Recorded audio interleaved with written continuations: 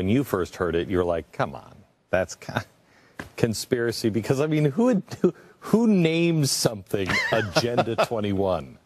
I mean, when I flew into the Seattle airport one night, and the Department of Homeland Security actually paints their helicopters, I'm not kidding, black. And I'm like, come on, guys. Really, you've got actual black helicopters. So I didn't believe it. And we started doing our research, and it's so overwhelmingly out in the open. You can't believe that nobody else is looking. For everyone here tonight not familiar with Agenda 21, I would suggest that this is the beginning of your learning curve, not the end. Good evening, I'm Rosa Corey. I'm the Executive Director of the Post-Sustainability Institute. And I'm glad to be here tonight. It's an important night because we're drawing something out of the shadows. And it's important to talk about it. It's not a conspiracy theory, it's a conspiracy fact. This is Agenda 21. This is the United Nations plan. It's a 300-page, 40-chapter plan. And ICLEI was created in 1990 prior to this plan's adoption to implement United Nations Agenda 21, Sustainable Development worldwide. Sustainable development is a term that was defined by the United Nations, and all of these terms come out of the United Nations. Smart growth is part of United Nations Agenda 21. Your general plan elements are designed in accordance with United Nations Agenda 21 principles. The plan restricts your choices, it limits your ability to govern yourself, and it takes away your freedom. This seems like a rhetorical statement, but it really is not. This is actually what this plan does. And using the cover of environmental concern, our private property rights and our civil rights have been diminished, and they will continue to be so unless we call a halt to it. ICLEI is the International Council for Local Environmental Initiatives, but it changed its name so that you wouldn't know that it's international. It seems like all of these things seem like they sound so good. Sustainable development, green, vibrant, walkable, bikeable. You know, how could you be against that? But really, when you know about this plan, it is really very serious. Did you know that there's regional plans all across the nation right now that are being rolled out that are all exactly the same? They're all in alignment with the principles of UN Agenda 21. And ICLEI is their agent. An NGO is an affiliate of the United Nations. That's what that means. They're not part of this government. They're outside, coming from outside of our nation. And they don't have the best interests of Americans at heart. What they're going for is 11 regions in North America, not states, not our 50 states, 11 regions. They will be appointing people to do the planning and the running and the operation of those regions through the United Nations. The International Council of Local Environment is an oxymoron to me. What does the International Council have to do with our local environment? On the ICLEI website, it says 200 local governments from 43 countries convened at our inaugural conference, the World Congress of Local Governments for Sustainable Future at the United Nations in New York. I think there's a connection. Wouldn't you agree, Mr. Mora? I am patently against ICLEI and Agenda 21. And I urge the city, as a resident, to withdraw your membership. That's not to say give up your green programs. That's not to say give up striving to have a better environment. But disconnect from this organization. It is not good, folks. This isn't about green. Green is just the guise. Green is just the guise until we open our eyes and realize that control is how the people that you're working for really roll.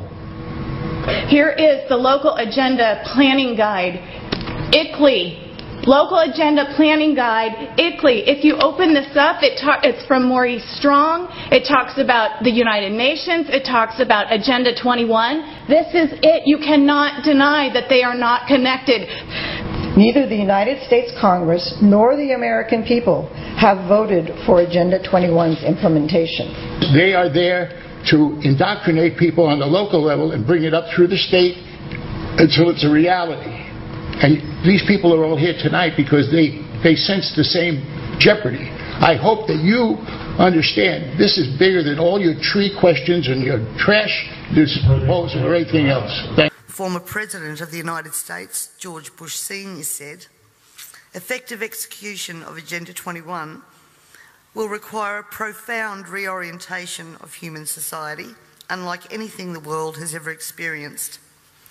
A major shift in the priorities of both governments and individuals, and an unprecedented redeployment of human and financial resources. Dixie Ray, former Washington State Governor and Assistant Secretary for Oceans and International Environmental and Scientific Affairs, stated, Agenda 21 seeks to establish a mechanism for transferring the wealth from citizens to the third world. Fear of environmental crisis would be used to create a world government and UN central direction. This segment of our society, who fear one world government and UN invasion, through which our individual freedoms will be stripped away, would actively work to defeat any elected official who joined the conspiracy by undertaking Agenda 21. So we will call our process something else. We will call it comprehensive planning, or growth management, or smart growth. We ended up with sustainable development. Sustainable development has become the popularized expression for Agenda 21. Agenda 21 is the 1992 United Nations Rio Declaration on the Environment and Development. It is the agenda for the 21st century you're living in today. For a brave new world where everything that you cherished and held true will no longer exist. Agenda 21 defines itself as the comprehensive plan of action to be taken globally, nationally, and locally by organizations of the United Nations systems. It also elevates nature above man. And it contains something called the precautionary principle, where basically you're guilty until you're proven innocent. Sustainable development is the philosophy designed to bring human beings across the globe under the full control of a narrow human elite. It's a 40-chapter document to basically control the world. It's based entirely on socialist control mechanisms. Sustainable developers have designed a global movement coordinated through a global to local action plan to create world government in accordance with certain objectives. The focus of sustainable development is the abolition of private property, societal undermining of the family, and abandonment of the constitutional protection of unalienable rights as described in the Declaration of Independence. You see, I sat on the Santa Cruz Agenda 21 committees. Now, this was a lot of crazy ideas. This was back in the mid-90s. Crazy ideas I heard. Mother Earth's surface wasn't to be scratched.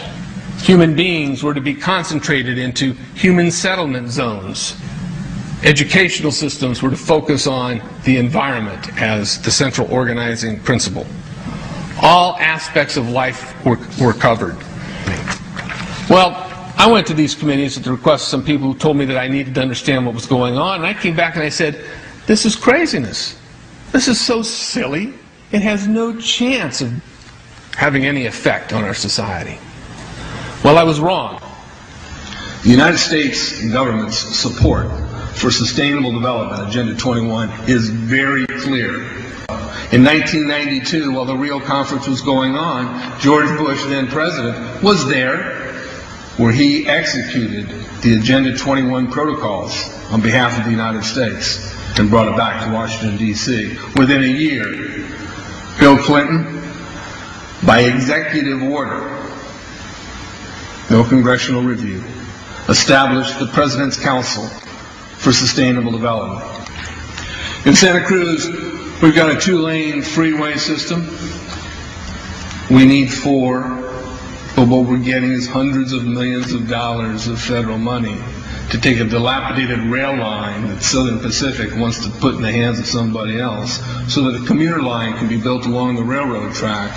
That'll be followed by 14-story buildings where people will live and stack them and pack them units, where developers or so-called sustainable developers will build these high-rises with federal dollars. It's a partnership between selected developers building this new world order and the government using the American taxpayer dollars in order to do it. This is a map of the Wildlands Project. To explain the map, the red are areas that are to be off limits to human beings. No resource development, no human activity. If you live there, you won't. Coming up, if you don't live in a major metro area, you might want to pack your bags. Years ago, moving to the suburbs was a sign that you were making a better life for yourself and your family. But our next guest details a government report suggesting there may be a long-term plan to change all that for you. The effort to, quote, Manhattanize America. If you live in the suburbs, don't get too comfy.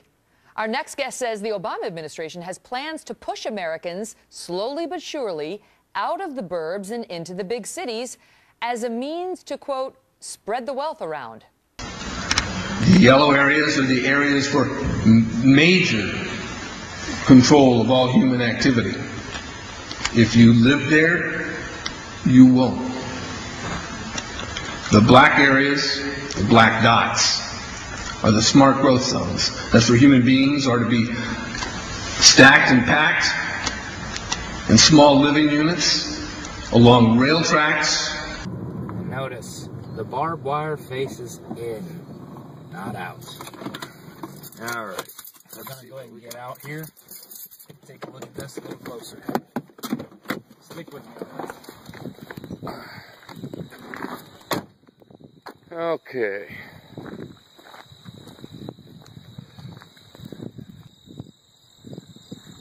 And these buildings are pretty massive. They could hold a whole lot.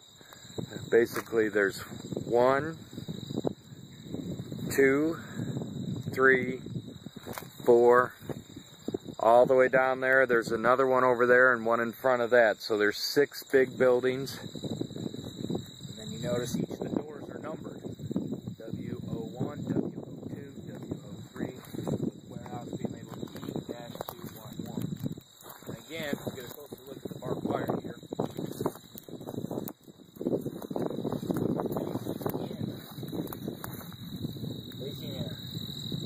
You can see the railroad tracks that go on the sides of all the buildings.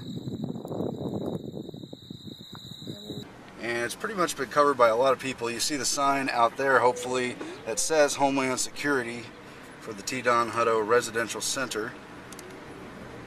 And so there it is. It's been designated as a FEMA camp in time of civil unrest or declared emergency.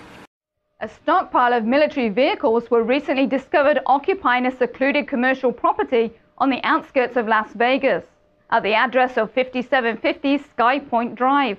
It doesn't seem as if the Humvees and other military-grade vehicles are for sale, even though they are stationed at a former car dealership that has been stripped of its business logo and signs.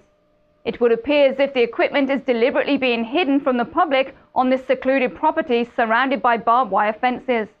The front of the building, which can be seen while driving north on Interstate 95 while departing from Vegas, is littered with pedestrian vehicles. After closer investigation, it was clear that the former United Dodge dealership is some sort of military station, judging from the soldiers on the property all dressed and outfitted in army fatigues.